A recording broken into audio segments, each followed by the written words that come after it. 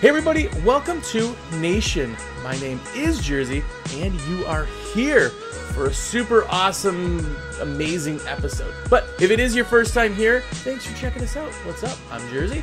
Make sure to go back and check out some of our past episodes if you can.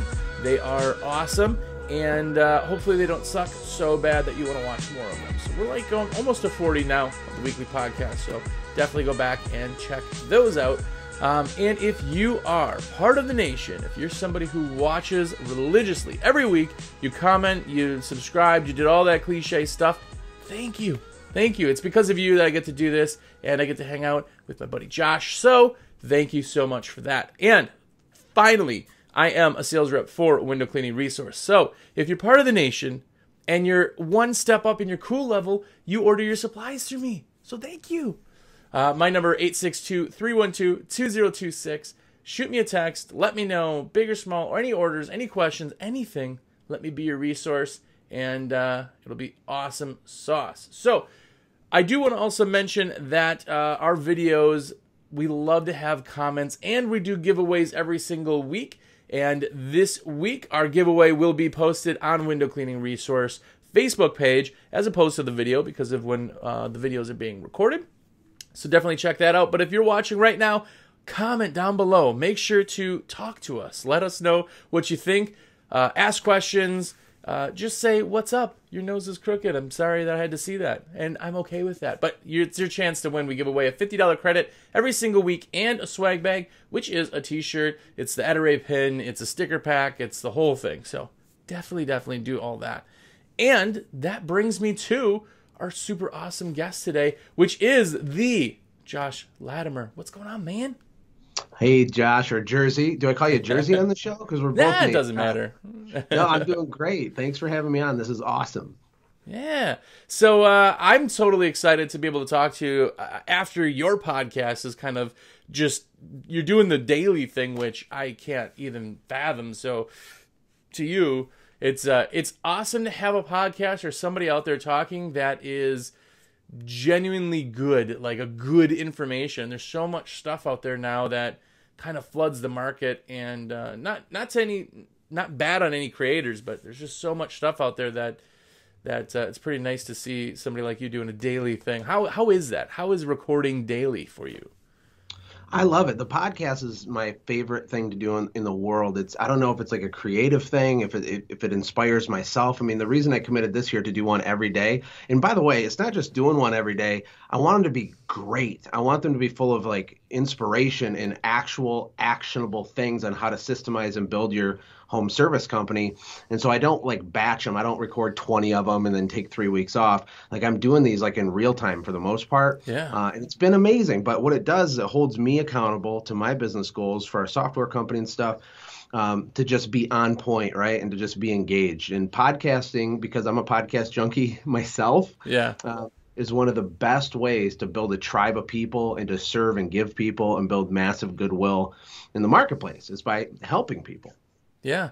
Yeah, and the podcast thing is super cool for our industry because a lot of guys are out in the field, right? They're working. So to just chill and listen to pretty awesome messages, or just, like you said, inspiration, just getting something out of it, it's a lot better than watching, I Love Lucy reruns on one of your clients' TVs or something, Yeah, and our podcast is super industry specific, and it's all about nuts and bolts. Like some of the things that drive me crazy about information that's out there is it's like fluffy or surface level, or you can't figure out how to connect the dots to your actual business and what stage you're in. And we don't do any of that. We're like teaching you literally how to double or triple your business, how to put in systems that are profitable, how to understand your numbers better. I interview people with multi-million-dollar service companies that literally started with nothing. They built a window cleaning business that does $3 million a year, or a carpet cleaning business that does $6 million a year.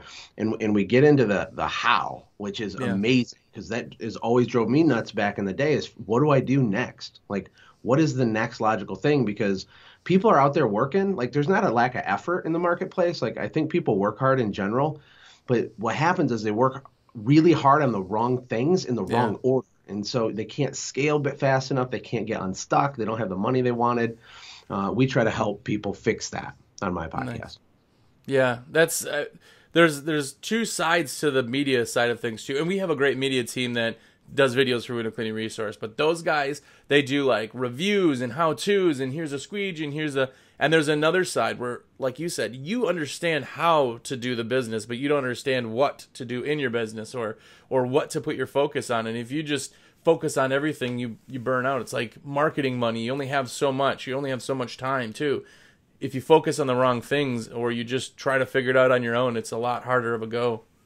It's so much harder, and because our industry is filled with technicians, including me, by the way, when I started, we go really deep on the tools, the equipment, the technical side, but that can lead you down a road that can get you stuck. Not that equipment's bad. There's amazing stuff out there, and I love Chris and WCR. You guys have amazing equipment and tools, and you educate about those things.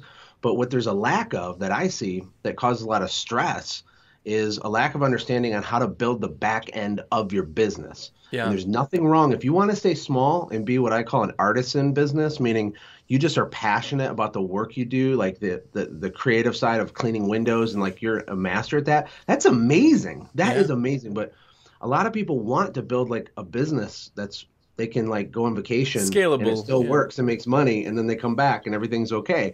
And that's a totally different conversation, regardless of what squeegee brand you use or any of the equipment stuff. Yeah. And I know there's a lot of haters out there. You might get it too. The nicer the guys, the less haters you get. So I don't know. You probably don't have any. But the guys that say like, oh, you're telling everybody it's just so easy to do. You know, we get that all the time. That's not necessarily it. Like, you still have to have drive to do this. Like, this is not something, it's business. Like, businesses fail at a very, very high rate because those people may not have it. All we're trying to do is, if you're already in the business, try to help, learn and kind of hone what you're doing, Think about this. Think about if you were back in the day when you started your business, if there was all these resources, like think of how quickly you go from 0 to 60, you know? There's no doubt about it. No.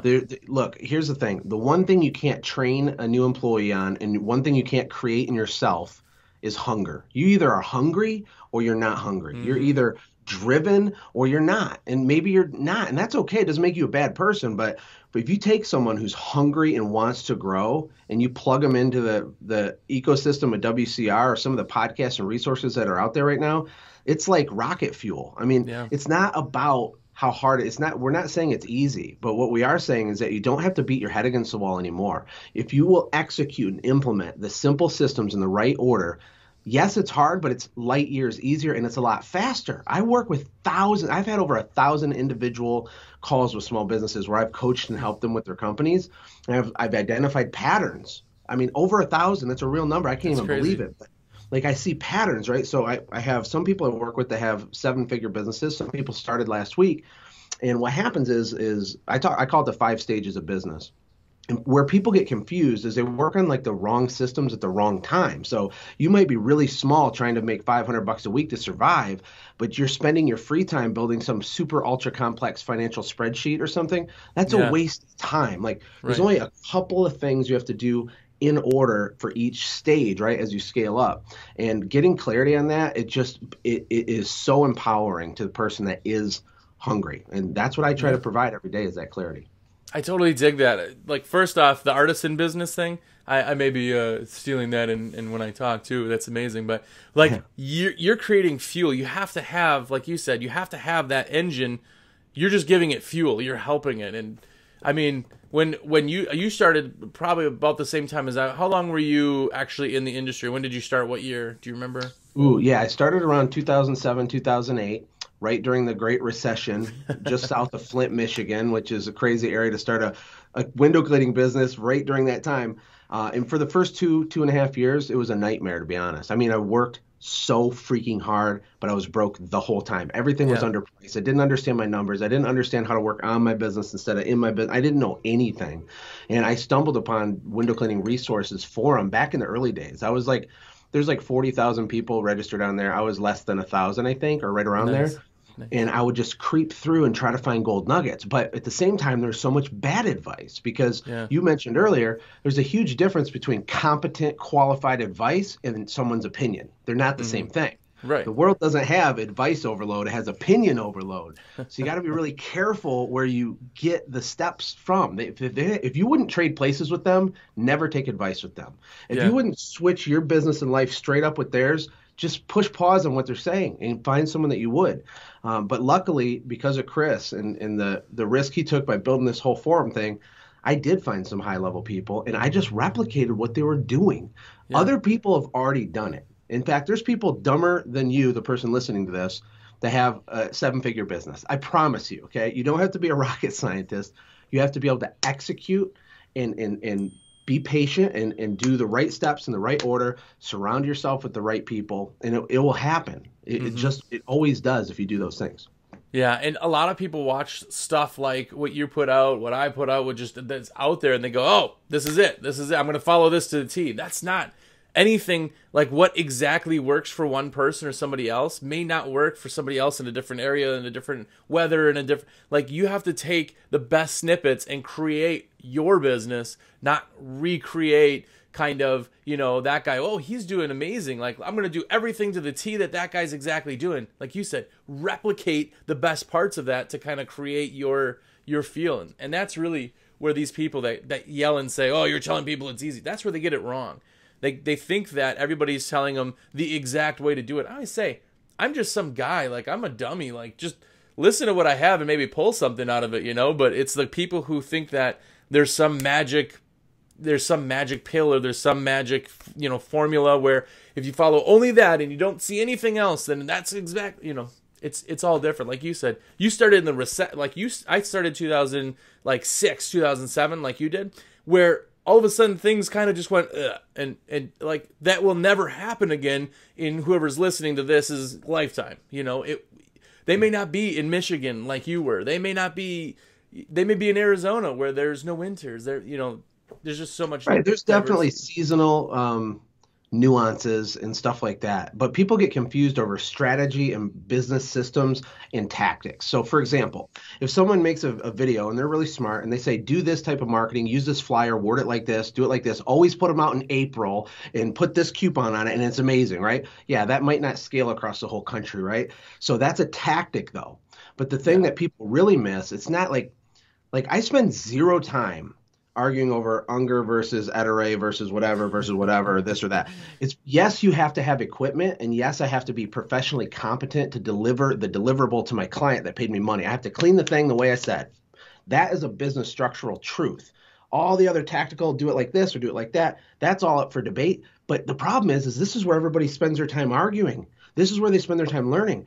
What I figured out was that when you're a stage 1 business, meaning you're spending most of your time in the field, there's only like 2 things that matter at all if you want to scale your business. Number 1 is investing hard into what I call bog marketing, boots on the ground. You have to just go out, invest your time, and sell like a ravenous circus monkey. People don't do it. They pass out 300 flyers and say, oh, bummer, I don't have any money. No, pass out 30,000 flyers. Yeah. Bog marketing. The second thing is you need to systemize the way that you do clean the thing or mow the lawn or whatever. And you can do it however you want, but lock it in so that you can train someone on it.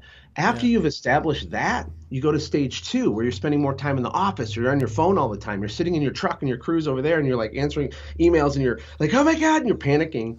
And you're like, I need an office manager, but I can't afford an office manager. And that's a stage 2 thing. And so once you're there, there's a couple things you work on. That's it. Once those are in place, stage 3, it keeps going. So that structure is universal across all markets. But the tactics and how you want to do it and inject your own personality into it, that's completely elastic and flexible. And you can do whatever you want with that. But I hope I'm being clear. I don't know if I am. But the business building piece of it is a real roadmap. There is infrastructure. There is a path. Yeah. But people don't even identify the path. They don't know the path. They won't stay on the path. They go run into the weeds over there and argue about water-fed poles, and then they come back over here and then they do it right. So if you understand that back-end business building system stuff, even though it's still hard and it's not perfect, you will scale light years ahead of your competition and you'll crush them. You'll have stronger customer loyalty. You'll have higher average tickets. You'll be way more profitable. You'll have a stronger company culture because you built things in the right order. Yeah. And then I always say the funny thing about systems where, like you said, people get, oh, well, I'll do this for a little bit and then they kind of go off to the next thing.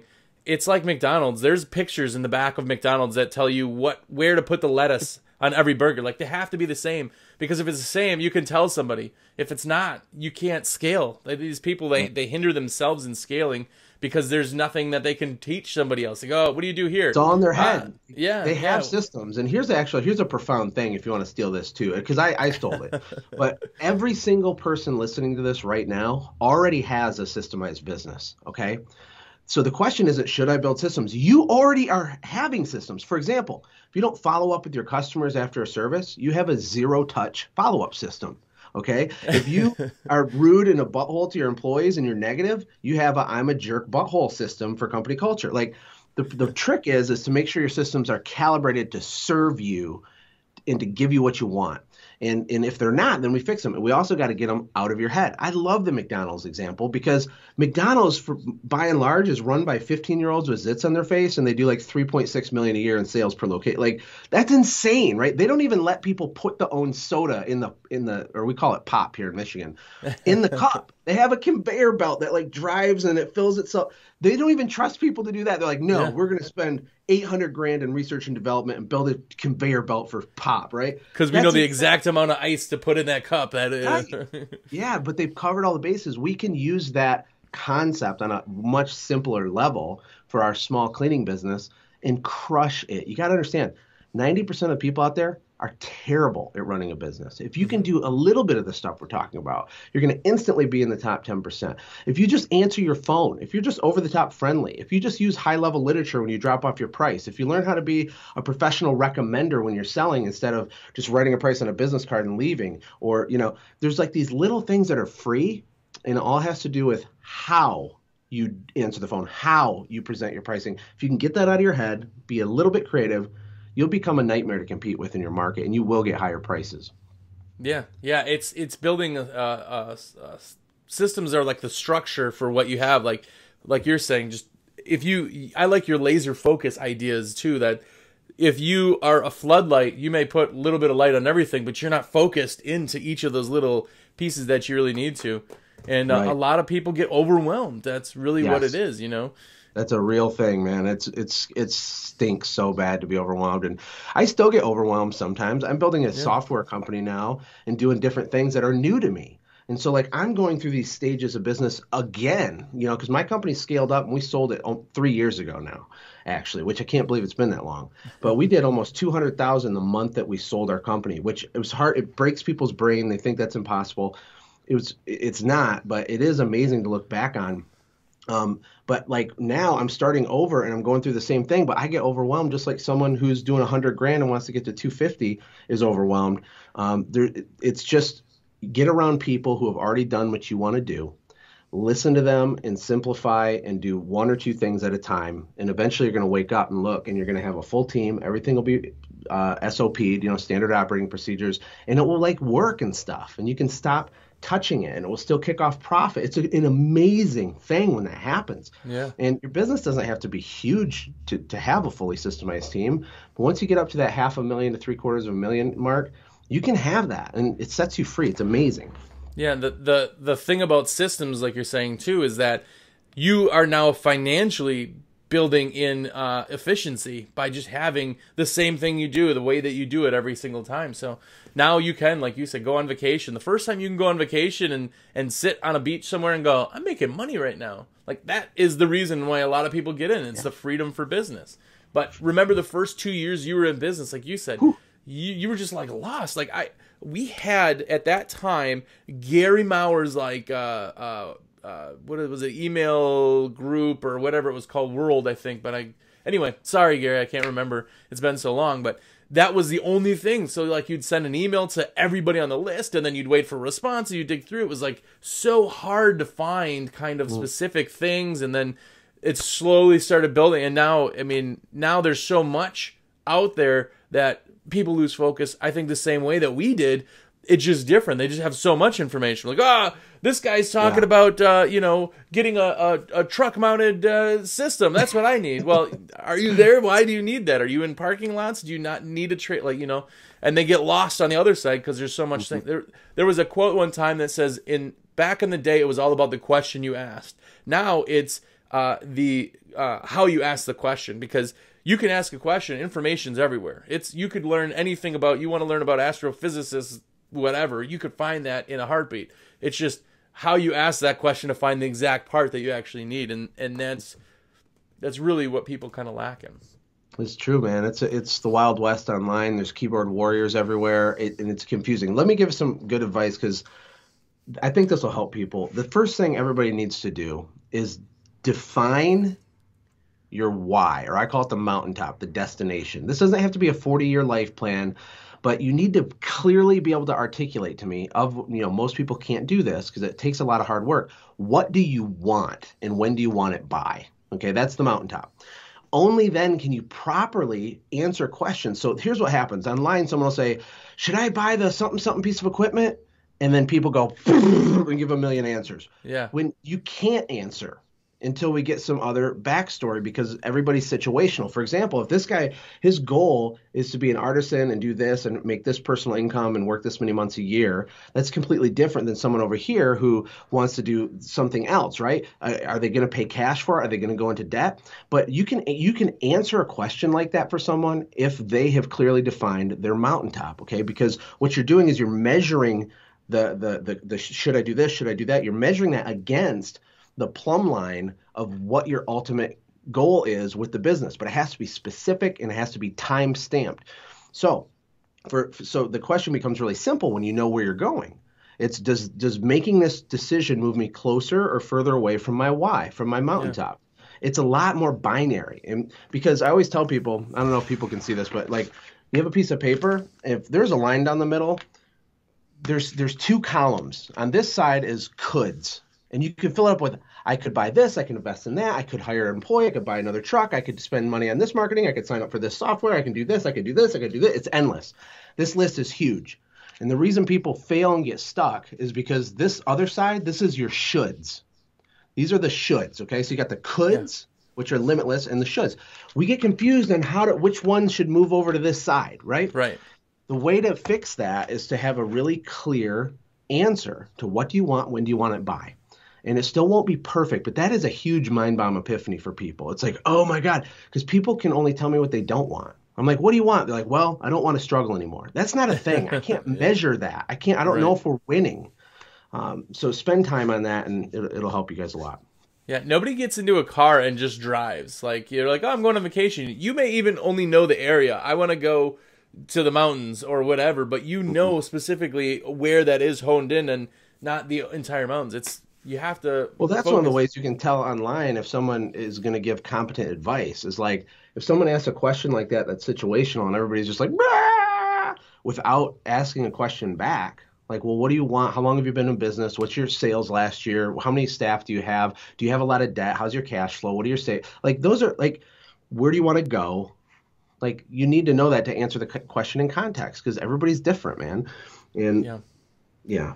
There's a lot of people just want to be heard. They don't care about what they're saying, and that's where the internet kind of thing comes into play. That's gold right there. That's a soundbite.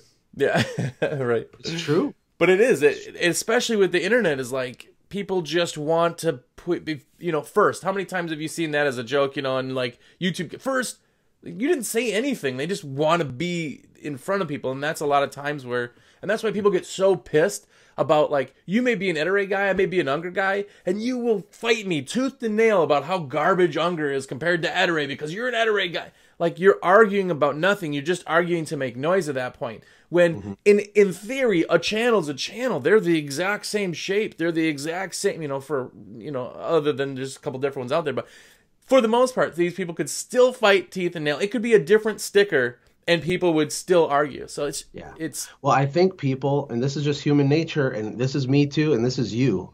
We want significance. I mean, we want to be significant. We want our life to have value. We want our voice to be heard, like you said. But what we're doing is we're trying to achieve significance the wrong way through all this pointlessness, instead of answering the one question that's more important than anything, which is, what do you want, and when do you want it by? Because the whole question of hard work and blah, blah, blah, all that goes away. I always tell my kids, Josh, I have 5 kids. I tell them it doesn't matter how hard it is. It only matters if it's worth it. Yeah. Once you latch on to something that you want so bad for your family to change your family tree, when you are like, oh, I want it, I don't, you won't care how hard things are. You will only care if it's worth it. And it changes your entire paradigm. Like in my early 20s, I was like going on to like smallbusinessopportunities.com. Like I'm trying to figure out how do I make $8 trillion a day doing no work per minute, Yeah. right? Yeah. But because I didn't know what I wanted. I didn't know what I wanted until I was 25 years old. And when I started my company, even though I got my car repossessed in year one, even though my wife's debit card got declined trying to buy groceries in year two, even though I was humiliated, I knew what I wanted from day one. I didn't know how to get it yet, but I knew my stomach hurt. I wanted to build a machine, a systemized business that I didn't have to touch. It was never about money. It was about the accomplishment and how fascinated I was by building an automated business that I could step back from. And Yeah. then you fast forward 6 years after that pain, me learning some systems and some things and going really deep. And yes, I worked my guts out. It was automated. The last 2 years I owned it, I didn't even work in the business at all. And it Yeah. grew 35% a year the last 2 years. So it is possible, but you have to know what you want and when you want it by. Mm-hmm. Yeah, there's a guy, and I want to say it, one of the pasture guys or something, but it says that if you ever want to learn how to succeed, you just walk into the ocean. And that doesn't make much sense until you realize that if you walk into the ocean and you get to the point where you need to breathe, you're treading water so long, you're going under the water. That's the only thing you focus on is breathing at that point. You don't think about, what you're going to have for dinner. You don't think about what's on TV. You don't think about anything but breathing because now your focus is on one thing and one thing only. Yeah. Anybody can do anything that they want to if the focus is there. That's right. A beam of light can light a fire. Like, it's so focused, it can do amazing things. Dude, that's so good. And I think Lambo likes the book The One Thing by Gary Keller. It's a pretty popular book. And right in the beginning of the book, like there's this Russian proverb, which is hilarious. I didn't really think there was Russian proverbs, but of course there are, right? But it says, if you chase two rabbits, you will catch neither one. And so the problem is we haven't defined which rabbit we're going for, what life we want, right? And again, it doesn't have to be a 40-year life goal. It's elastic. You can change it as your family grows and you change your mind, but you got to have a destination, a geo coordinate to point the ship towards. And then get off the internet. The people on the internet that are just commenting all day, they have crappy small businesses. I'm sorry, they just do. Yeah. People that are building something significant have tunnel vision on what they're trying to do. And they are in the field doing the unsexy stuff, building systems, coaching their team, learning how to, just perfect all the little moving parts in their business. They don't go on there and be a keyboard warrior all day. Mm-hmm. There's actually, this just happened. So I have to monitor, I'm on Facebook all the time for work, WCR.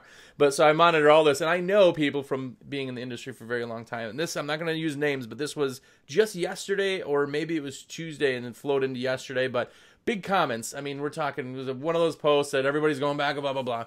And somebody jumps in that I haven't seen on the forums in a very long time. He has an amazing company. He's one of the biggest people that I would envy as far as companies, and he says what he says on there.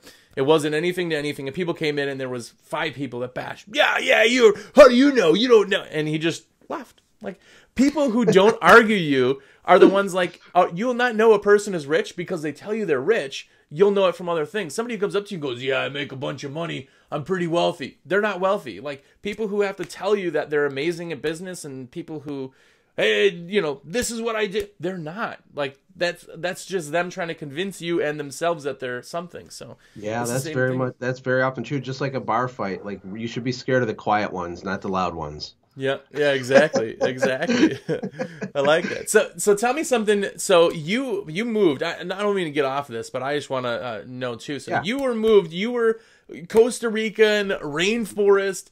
How was that? Was that amazing? It was awesome. Yeah. So when we sold our company, we moved to Costa Rica for like a year and a half. We're originally going to stay a lot longer. Because why not, right? I mean, let's just move to Costa Rica. That's a thing a lot of people think. We really felt like really compelled that we were supposed to go to Costa Rica for some reason. And we're not like cool, interesting people that do crazy stuff. Like, really, we're not. Like, I had been to like Canada once before we did this, right? Yeah. But we prepared for it. I studied Spanish for 18 months before we even went there. I did a month trip down there and vetted it and like got the lay of the land. We met people. We connected with the church there. We tried to get like data mining on this Costa Rica thing. And then we went for it. We moved there, and we had monkeys in my backyard every day when we woke up. Like, it was crazy cool. but it was also hard because Yeah. Costa Rica as a tourist is totally different than Costa Rica just on a Tuesday when you just live in Costa Rica. Oh, So yeah. you're not like in this little bubble of like a all-inclusive resort or something. Like we lived and we went shopped where everybody shopped, and it was the language barriers tough and stuff. And we really missed our family, so we ended up moving back because we found this amazing house in Michigan that we loved, and so we ended up coming back. But when I look back, what it did for my kids, because like I had 4 kids there. My daughter was born in Costa Rica, so she's actually a citizen, has a passport. Oh, nice. But what it did for them and what it did for me is it opened my eyes on how big the world is, because Costa Rica is a tiny speck on the map. But when you're there, it's gigantic, and there's mountains and there's dangerous stuff and there's people, and it's just mind-boggling how big the world is and how many people there are. And this is another business problem, is that for me when I started, and maybe someone listening to this, is I didn't understand how big the opportunity was. Like my original goal was to make $500 a week. And I was like, I'm telling my wife, we're in our trailer. I just left my pizza delivery job. I'm like, if I could just find a way to make $500 a week, we're gonna be rich. It's gonna be amazing. I could just be my own boss. And then, later, after lots of pain and suffering and years of growing the company, we do like $50,000 a week sometimes. I didn't get it. And I wasn't capable of getting it, because if someone would have told me that the day one, I wouldn't have believed it in my heart. Like it would have been, no, because 500 a week was like hard. But I guess my encouragement is that the market's big, really, really big. Even when it feels small because your phone's not ringing, even when something horrible happens and you're discouraged, like try to use logic. When you look at the opportunity, you can have pretty much anything you want with a small service company if you get it to the right size. I was watching a Gary Vee. He said that the top 1% of people in America earn $400,000 a year.